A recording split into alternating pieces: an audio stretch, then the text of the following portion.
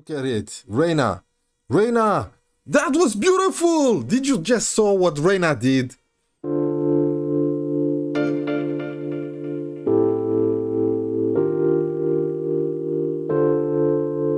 Now, because I'm about to show you guys the first youth intake of this save, I decided to start this episode with the profile of Julian Rijkov. He's a Dutch 18-year-old striker that was banging in goals for our under-19s. I've promoted him to the first squad, at least to train with the big boys, because he'll be an emergency backup. I've made him available for the under-19, so he can keep banging in goals there. It's April the 1st, the youth intake day took place around 2 weeks ago. I decided to come back right before the first game of this episode. We had an excellent youth intake with one elite talent, a bunch of top talents and 3 good talents. So let's start from the bottom. I'm not gonna even try to pronounce this guy's name. He's a Polish winger that can play on the left. 5 determination, with the right guidance, this can improve. I don't see him becoming even a 3-star player. Next one, we have a no-nonsense central back, Basim Rekic. Okay, he has some good mentals, heading only 6, but he's only 15. By the way, all of my youth players that came through this season were 15-year-olds. I don't know if this is something new with FM23 or maybe this was just a coincidence in my save and in this youth intake. Let me know in the comments if your youth players are all 15-year-olds. Moving on to the last good talent, a wingback that can play on the left, Bülent Çelik. His parents are probably Turkish. Not gonna make it, and that's all I'm gonna say about this guy. Moving on to top talents, we got Marcus Schuster, a winger on the right.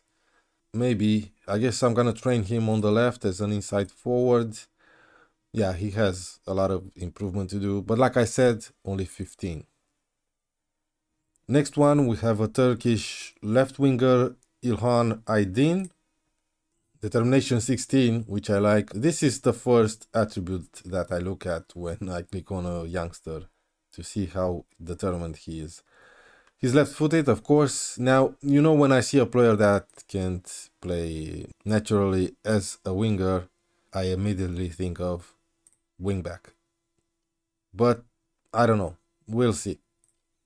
Moving on to the next one, we have a right back, Leo Montag. Ooh, quite determined, 19. Yeah, I think this guy is going to be a decent player.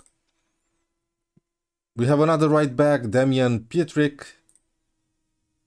Not as good as the previous one, but maybe with the right guidance, he can be a squad player. Next, it seems we have 2 deep-lying playmakers. First one, Manfred Ettner. Okay, I like this guy, he's decent. Determination 17, flair 17, teamwork 16. First touch 14, technique 12, balance 12. Yes, he's a 16-year-old, but he just turned 16 2 days ago. So when he came through the youth academy, he was still 15. That's what I'm saying. All of them were 15-year-olds. The other deep line playmaker, Edmund Froof. It seems like he's our star graduate. Let's see him. Yes, he seems to be better in technicals than the other guy. His determination is only 12, flair 2, okay. Yeah, bravery 14, decision making 14, work rate 14, first touch 14. Yeah, I like this guy as well. Fairly ambitious, left-footed. And the last top talent is a goalkeeper, Davide Catania. They say he's German. Probably one of his parents is Italian. Alright, let's see you as a sweeper keeper. First touch only 3, passing 6, vision 2. But he has some good goalkeeping attributes for a 15-year-old, and physically he's really agile.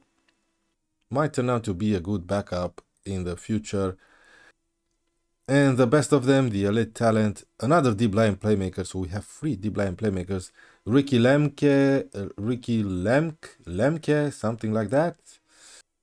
I think this guy is already a Bundesliga 2 player. I'm serious. He's pretty decent. 16 first touch, 16 technique. He has some good mentals, great physicals actually for a 15-year-old. Yeah, I can see this guy becoming a world-class deep lying playmaker. But we won't get to see them because this save won't take too long. The full game will get released in a couple of days, so I'm planning to continue this save for maybe just one more season, and that's all. I don't know if I'll continue in our third season. Let's just get there and we'll see. Now let's see some results. After the last episode, we had a spectacular game against Hertha Berlin. We took the lead, Reina with a great finish with his left foot, but after that Hertha Berlin had all the highlights, all the chances in this first half. We were defending for our lives and they've managed to turn it around. 1-1 after 13 minutes and they took the lead in the 26th minute. Nice powerful shot. I was really disappointed, I was fuming, I let the guys know at halftime, I made a couple of changes and in just 12 minutes we've managed to score 4 goals. Fofana equalized in the 55th minute. We took the lead 5 minutes later. I think it was Reina or maybe Fofana again. No, it was Reina all the way. 4 minutes later, 4-2 with Schul. After a great cross from Marco Reus, and just 2 minutes later Fofana got his double. Spectacular 5-2 win. We lost the second leg against Rennes, 3-2, Julian Brand with a brace. Yes, we've lost the game, but it's not important, we got through. A 2-0 victory away at Hoffenheim, Fofana and Giovanni Reina. Then came a disappointing 0-0 draw against Leipzig, and I thought our dreams of winning the Bundesliga this season was shattered, but Bayern Munchen also dropped 2 points. So we're still 1 point behind them. We were drawn against Real Hispalis. This is Betis Sevilla in the Europa League round of 16. 3-1 at home, Schelderup, Ademi and Joao Gomez getting his first goal for the club. And 2-0 away from home with Ademi and Marco Reus. Between this game, we won away at our rivals Schalke 2-0, Schul and Marco Reus from a penalty, and in the last game a 2-0 victory against Köln, Marco Reus getting a double, Marco Reus in a really good form. Today we're gonna be playing our toughest game of the season away at Bayern Munchen and away at Leverkusen in the DFB Pokal quarter final. And I already know what my next episode will be about, the quarter final of the Europa League against Man United, where I'm gonna show you guys both legs. So like I said, we're still 1 point behind Bayern Munchen. I think if they're going to win today, they're gonna win the league. There's no chance we can recover from that. And in the DFB Pokal, if we get past Leverkusen, there's still Bayern Munchen around, Schalke, Werder Bremen or Hertha Berlin. Now let's get smashed by Bayern. So this is the first 11 I've chosen for the toughest game of the season. Lotka in goal, Guerreiro, Nico Beck, Schul, Randall Correa, yes, you'll get to see this guy for the first time. Joao Gomez, Bellingham, Reina, Royce behind Haller, and Mukoko on the right, even though Adem is on the bench. I don't think I'm going to use him. He's still injured and I don't want to risk him. I'm going to go with the no pressure here and I hope it works. It kind of did against Man City away from home when we had a really good game and we lost dramatic just to a stupid goal scored by Haaland in the last few seconds of the game. Now let's see how this will turn out. Okay, we got a corner with Guerreiro. Get it back, please. Okay, Randall Correa is there. I'm gonna nickname him so Correa comes up in this highlights and not Thierry or whatever Thierry R. Oh, Royce, yes, mate, yes, Royce, his 16th goal of the season. Like I said, he was in really good form. Oh, what a terrible mistake there. Yeah, Delight and Royce, great job, mate. Great job, Haller, pressing forward, did his job. Okay, we're still attacking Bellingham. Oh my word, he's 2-0. after 18 minutes, and we're gonna go top of the league if we can keep it up. I don't want to get too excited because I'm afraid it's still early in the game and they might turn it around, but what a shot from Bellingham and what a mistake from Manuel Neuer there. Oh my word, if we score again, Jesus. Guerreiro. We are having all the highlights. Oh my word, look at it. Reina, that was beautiful. Did you just saw what Reina did? I was not expecting this. Nobody was expecting this. Look at what Reina did right here. Getting that ball in with his head. That's new. And a deflection. Yes, Royce was lucky there, but with 3-0 up, that's what's important. Jesus.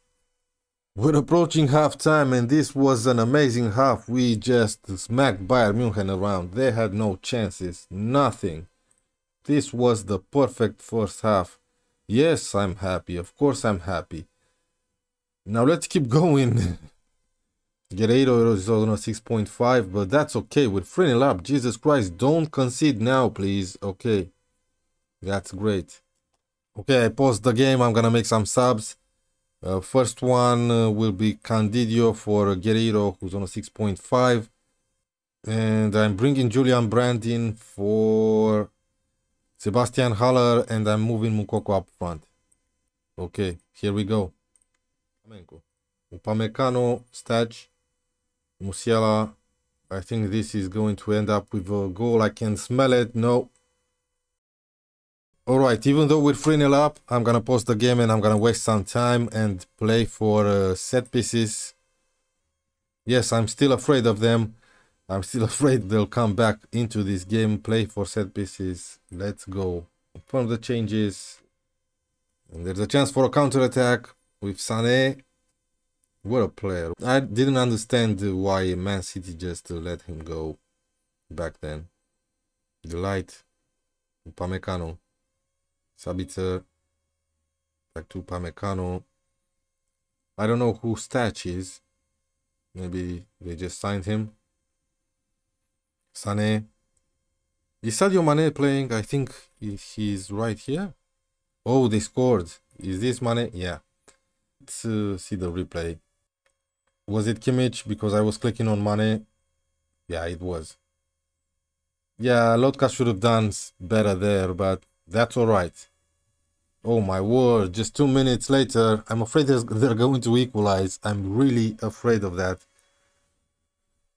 I'm gonna make some other subs after this highlight. Sabitzer to Kimmich. First time to Sané. Okay, they're moving the ball around really nice. Lotka! Sané! Oh my word, so close. We got away with it. Okay, I'm pausing the game. They're saying I should bring in Oscar for Bellingham. Sure, Bellingham is really tired. Who else should I bring in? Randall Correa is kind of tired, but I don't think I'm gonna sub him off. Shoulder up for Giovanni Reina. I have faith in you people. Let's go. No, it's done. It's done. It's done. We're top of the league, and I think now we're favorites to win it. Oh boy. Oh, what have we done here? Yeah, you should be pleased. We're on top of the table. Yeah, what a performance in that first half. Now, let's do the same to Leverkusen. Now, why should I change anything in this first 11 after that good performance against Bayern Munchen? The only changes are on the bench. I dropped Adeyemi and Hummels, who are both still injured, and I replaced them with Gittens and Koulibaly. Yeah, let's do it for the fans, boys. This is our chance. Let's get to the semi-finals. I have faith in you people. I hope we can continue our good form. I hope Marco Reus scores again. Okay, here we go. Jonathan Tah, good central defender. Hudson-Odoi on loan. I think he's on loan this season from Chelsea. Good chance for Patrick Schick. We got lucky there. Okay, corner, Frimpong. Patrick Schick. Oh, what a chance and what a save from Lotka. And after that by Guerreiro. Come on, it didn't went in. Yeah, Leverkusen are dominating the game. I don't like what I'm seeing here. Tell Niklas Schul to mark Patrick Schick. Sure, let's ignore this. I think I need to have a chat with the boys at halftime. 5 more minutes until halftime, and we have a highlight here with Bayer Leverkusen, Jonathan Tah, Frimpong, Hudson-Odoi. Reina recovers the ball well. Haller plays it to Mukoko. Back to Haller. Randall Correa. Come on, Haller. Come on, mate. Get a goal for... Oh, Royce. That was close. Great job from Correa. I want Sebastian Haller to do well. We are paying him 210k per week. Jesus. I'm not happy. We simply have to be better in front of goal. That's right. Get your act together, boys. And let's hope we can turn things around, because Leverkusen are dominating the game. Yeah, I'm gonna sub off Sebastian Haller. He's on a 6.2. And Mukoko is not doing too well, but I'm gonna keep him around for just a few more minutes, maybe 10-15 minutes. Let's bring in Fofana for now for Haller. Royce is also on a 6.4. Gomez is on a 6.3 now. Okay. Oskan is gonna come in for Gomez. I'm gonna keep Marco Royce. And Julian Brandt is coming in for Mukoko. Bellingham is tired, but I cannot sub him off. Not now. Randall Correa. Come on, mate. Look at him go on that right side. Get a cross in. Cross is blocked. He gets the ball back. That's a good cross. And Fofana just missed the target. Alright. I paused the game again. No, not Bellingham. Bellingham is staying in. I'm gonna bring in shoulder up for Marco Royce and switch him with Reina. And I think this was my last sub. No? Can I bring in Dahoud? Yes, I can. Okay. I can't risk an injury to Bellingham. Yeah. Okay, time is flying by. Nothing special happened. Get it back, please. Come on, boys. Let's score on the counter-attack, and that will be it. I believe Leverkusen deserves to go through. They dominated the game. But we get the ball back right here with Fofana. Dahoud. Good ball to Julian Brandt. Yes, mate, it's in. Yes. Come on. His 7th goal of the season. And this might be it.